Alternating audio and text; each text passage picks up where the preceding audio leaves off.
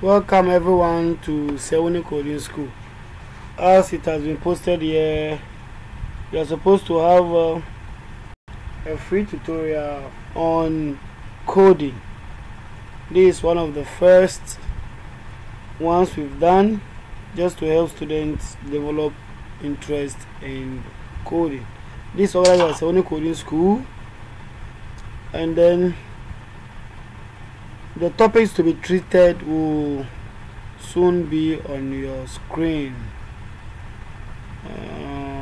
The instructor, the speaker here. My name is Ibrahim Sewuni, Bachelor of Engineering in Computer Engineering, Accra Institute of Technology. Now the topics we are going to discuss on is coding, definition of coding, what coding is, myths about coding, certain things people have said to discourage students from learning how to code, and the importance of coding. Alright, so without wasting much time, let's just start. Coding. What is coding? We've heard coding several times. Some are saying coding is difficult. So what is coding? Coding simply means writing statements in a programming language or markup language. Now, programming language or markup language, that means that they are not the same. Markup language different from programming languages, because markup languages are just HTML and CSS, and then programming languages are the one that involves is a calculation. So writing statement in programming languages is what we call coding. And we all know that when we say coding, we are referring to what? Programming. And coding is the foundation behind every software or web pages. So software for programming languages, web pages for markup languages, and could be considered the heart of computing. Everything on the internet is coding. Every software you use is coding, from the Googles to the Facebooks to almost every other thing. Every application we use was coded, if I may say that. Now we are going to myth about coding. Now the first myth is one must have a degree in computer science, engineering or IT to be able to become a successful coder. This is not true. Now everyone can code. I say everyone can code. It means all levels of education, from primary to, let's say, JHS, SHS, university. Everyone has the potential to be able to code. So one does not have a degree. So those of you who have heard one needs a degree to be able to word code, that is factually inaccurate. Now the second myth about coding is that one has to be one genius, a computer wizard, to be able to code. No, coding is just some simple logic one needs to be able to what? To code. Simple logic. You don't have to become you don't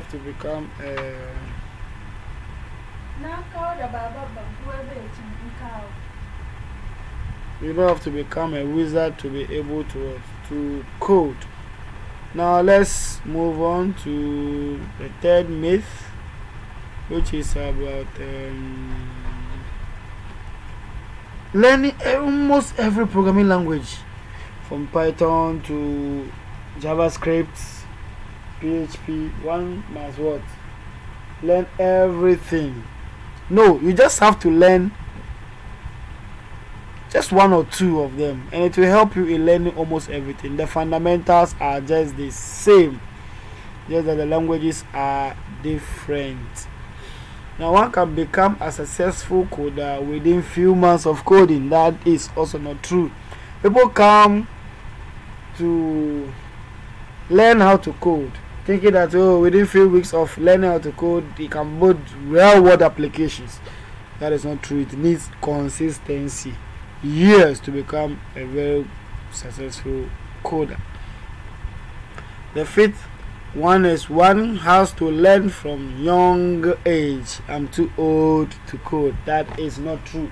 Like I said in the introduction, you can learn how to code at all ages, all levels, whether you are 6 or you are 67 or 70. You don't have to be young to learn, so no one is old. Most people actually learn how to code after they've even crossed 40. Now, code is boring. No, code is fun. Code is not boring at all. So now, things that coding is. We talk about myth about coding. Things that is not related to coding. What people say about coding. Now we are going to discuss things that are real about coding. Coding is hard work. Coding is dedication. You have to be dedicated. You want to code, do it consistently. You're supposed to be creative in coding. Very, very, very creative. Fun and useful. So coding is not boring at all. It is also relevant in every industry. Almost every industry needs it, from marketing, engineering, agriculture, banking, everything. Now, simple logic. That's what I'm telling you. You don't need a degree. You don't have to be a wizard. It's just simple logic you're supposed to follow, and then straightforward you become a coder. The fundamentals are the same. You're not supposed to learn all programming languages. No age limits, 70 or 7. You have many resources to learn coding from. Now, for free, and for if you want to pay, you can opt for what? Paid courses. You can learn from your home anytime. Now, importance of coding. 4 major reasons why you must know how to code, even if you are not an engineer. Yeah. 1. Coding will make you self-sufficient. What does it mean? To make you self-sufficient, you will be on your own. Now, like the slide is showing us, so many people have learned coding and they are not engineers, and it has helped them in their endeavor. You don't have to call your colleague who is a coder for simple things. So when you know how to code certain logics yourself, you become self-sufficient. You don't ask your friend for almost everything. You don't ask your friend for almost everything. Now, the second one is it will teach you how to think. Steve Jobs once said, I think everybody in this country should learn how to program a computer because it teaches you how to think. He says he sees computer science as a liberal art, and therefore everyone must know how to do it. Now, learning to program also makes your attention to detail skyrocket. To make you pay critical attention to what? To detail. For instance, when you miss a dot, that is a period, or what we call a full stop, a semicolon, a colon, a parenthesis, your code will not run. So this will force you to what? Pay attention to almost every detail. Now we are going to the third, which is it will improve your communication and collaboration skills. Go through, you can pause, and then now this makes you a better communicator. You can communicate with engineers who actually understand the thing. Sometimes when we don't understand the field of others, we tend to see them as not important, or the course is too technical. And when you are able to do it yourself, you'll be able to engage with them. And the next point is it can take your career to the next height. This one, everybody knows that. Now, when you learn how to code yourself, instead of paying a different person to do it for you, do it for yourself. You pocket the money, and then it makes you what? Great employers also opt you as an option. So when there's a company, they are looking for people to employ, and they add coding. If you add coding, that means coding will be an added advantage for you. Now, why learning to code is very, very important, especially in children of nowadays. So you should learn. If you're a parent, let your child learn how to at least program. let them learn how to program, even markup languages. Developing a coding literacy may mean a lot to them when they grow up. At this time, we already witness how technology is shaping the world. More and more jobs require at least some basic computer literacy. Now, this is what I'm talking about. At least you need some basic knowledge, some coding skills. Okay? You get a well-paid job too. When children learn how to code, a whole world full of opportunities opens for them. This leads to more innovation and critical thinking, problem-solving skills for your child. In life, we often need to break challenges into small tasks so we can see the big picture.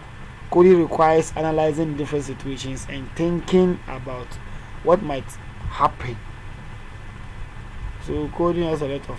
Now, if children learn how to code when they are young, they will develop fluidity in their thinking, which means they will be able to tell a story in exact particular order.